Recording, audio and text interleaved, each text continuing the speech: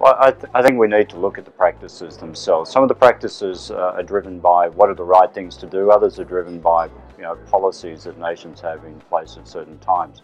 We need to make sure that whatever we transfer to developing nations really are sustainable policies.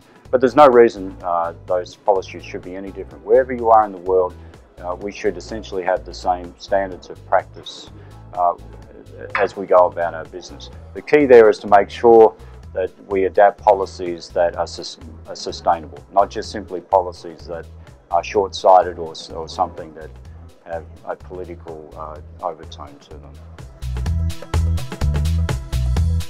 If you have a look at the industry over 100 years, it's continued to evolve in its technology and the way it goes about its business.